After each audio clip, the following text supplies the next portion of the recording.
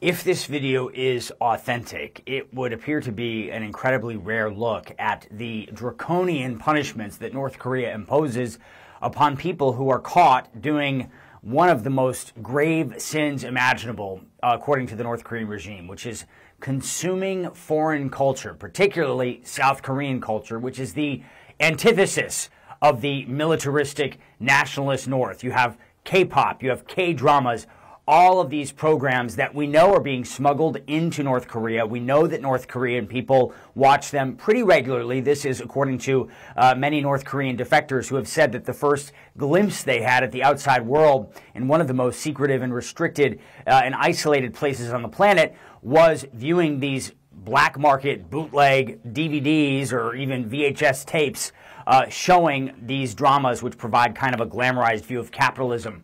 This video, in an amphitheater, it appears to be, there are these two teenagers that are 16 years old standing on stage with these people in military uniforms, other adults on the back of the stage, maybe school administrators, hundreds of what appear to be students in the crowd. And these teens are just standing up there being told that they are being sentenced to 12 years of hard labor for watching and distributing dozens of South Korean movies and TV shows. The narration on the video, I'm going to read you a quote from it. It says, "Not long ago, a public trial was held," then giving the teams names and saying that they were accused of watching and distributing puppet regimes recordings. That's what North Korea calls South Korea, the puppet regime, a puppet of the United States, they claim. The video goes on to say they were only 16 years old, just at the beginning of their lives. However, they were seduced by foreign culture, ultimately ruining their future paths.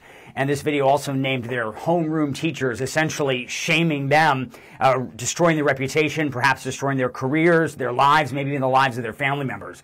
Now, South Korea's National Intelligence Service tells CNN that it cannot verify if this video is authentic. Of course, CNN also cannot independently verify the video. It was released by the Seoul-based South and North Development Institute.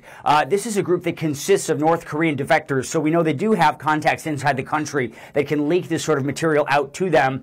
We also know that back in 2020, North Korea adopted what they called the Anti-Reactionary Ideology and Culture Act. This is the North Korean law that essentially clamping down during COVID on the distribution of these videos and enforcing very stiff penalties, hard labor for small quantities of these banned materials, and even death in some cases. Will Ripley, CNN, Taipei.